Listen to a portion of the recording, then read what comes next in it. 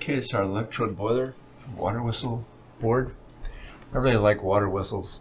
This and bicolored sight glasses are, I think, really a great thing. Worked at one powerhouse as spreader stoker boilers. You had 5 of them. A water whistle is really a great thing, as there was no emergency shutoffs. All you had was drum level control and the boiler master running the boilers. The way a water whistle works, if the drum level gets too low, the whistle will blow. It's a real loud, shrill whistle. If the drum level gets too high, the whistle will blow also. Works on the principle of just placement of water.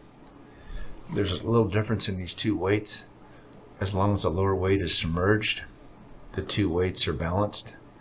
Once this lower weight is exposed to steam, or the water level drops down here, it becomes heavier, pulls down this rod, cam goes up and hits the whistle and blows the whistle. Likewise, if the level gets too high, this upper weight will start to float, changes the weight between the 2. This weight's heavier again, it'll pull up and blow the whistle. There's several different designs of these. This is a pretty simple design. Just have your 2 rods and a lever that maintains the balance between them. But this works on this placement of water, so they're pretty foolproof. They work really well. Beginning a shift, once you shift, you open the drain valve. Just drain the level down. Make sure the whistle works for low level.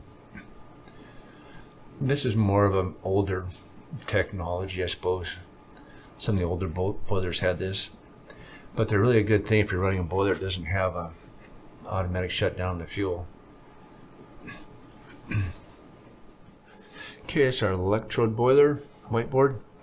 I'm talking about electrode boilers and water whistles. These are like 1940s technology. They're great. I love them. Electrode boilers are a lot newer technology.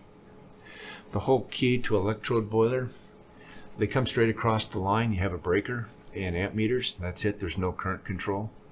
This one ran 7200 volts, 3-phase.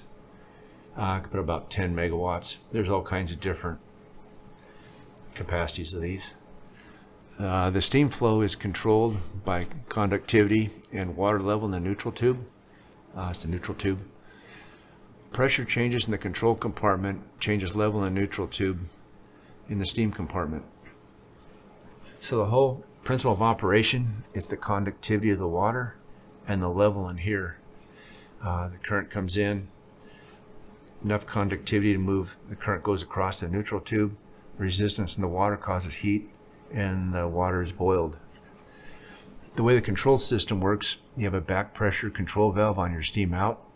If you get real high steam load and the pressure drops, it causes problems. So you try to maintain a constant pressure in here. The electric load controller, it looks at the steam out, balances that to the set point, control your steam out valve. And then if you need more steam flow, it'll open up the pressure valve, put more pressure in here. As this pressure goes up, it forces more water up in the neutral tube. It causes more current to flow, more heat generated, more steam produced. If you have too much steam, this valve closes. You start venting steam to a flash tank. Water level in here will lower. Take the level out of the neutral tube and it'll drop your current flow. You have a recirc pump. Basically the feed water comes in here. Your recirc pump picks up the cooler water, and each neutral tube has a water jet just to maintain water flow through here. There are holes in the bottom plate to allow water to move through, yet keep the stray currents from coming out through the boiler. Level control column is critical. These you have to be between 17 and 19 inches to start. As your water level determines your current flow, you have to maintain a low level to not exceed the startup currents on these. The optimal conductivity is 125 micromhos. If you do not have enough conductivity, your boiler response will be sluggish. The conductivity is too low and the current won't flow across here. If you have too high of conductivity, you have to maintain a low water level, have poor response, and you'll have erosion. So conductivity is really critical on these. as it has a huge effect on the amount of current that water can conduct. So you need really good conductivity control. This drawing here shows a conductivity transmitter. You have a constant sample flow going through.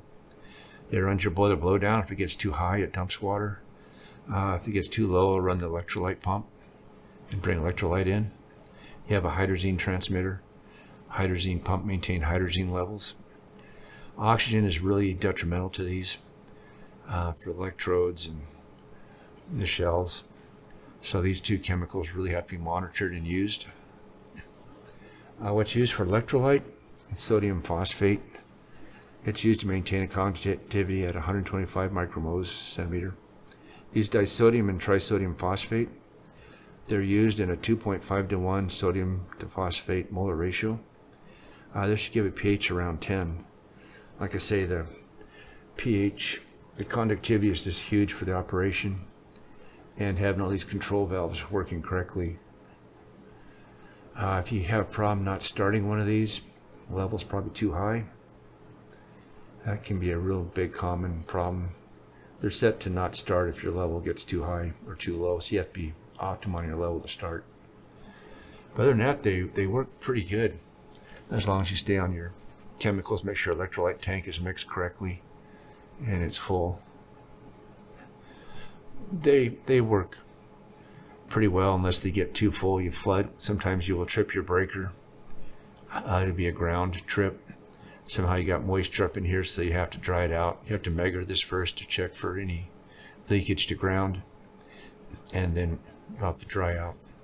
About the big problem I've seen is really high levels getting moisture up here and causing problems. Other than that, they work pretty good.